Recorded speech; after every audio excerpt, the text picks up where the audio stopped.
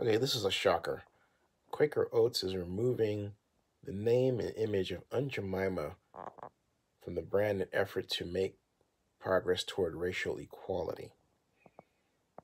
We recognize Aunt Jemima's origins are based on a racial stereotype, Quaker Oats said, adding that the move is an effort again to make progress toward racial equality.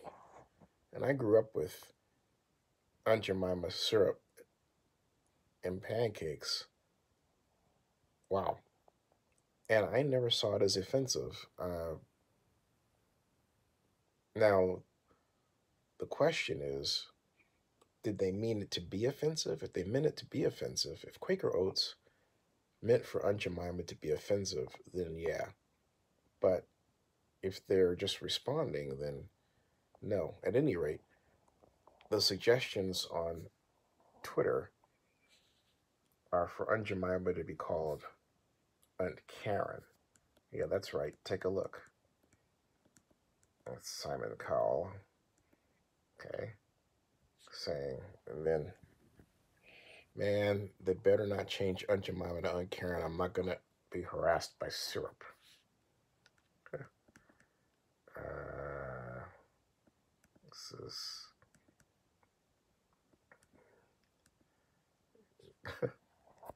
Guys, I've had an Aunt Karen, and she's actually very nice and well educated. And there, of course, is Oakland's Barbecue Becky, otherwise known as Jessica Schulte, reacting. She's never going to live that down. This is,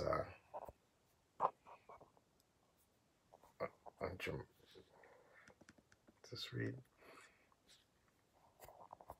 You sat back and said nothing when they tore down the statue of Thomas Jefferson. You fanned me when they announced schools named for Jefferson in Washington would be renamed. But now it's too late. You could have stopped this. Okay. Karen for Black Lives Matter. Okay, opens Twitter. Sees that Aunt Karen, Mrs. Butterworth's, and McMuffin are trending. Closes Twitter. What else do we have here? Uncle Karen says Ben is next. What is the world coming to?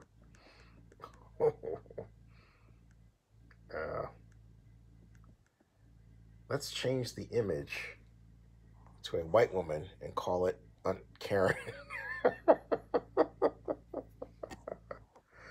Oh boy, oh boy.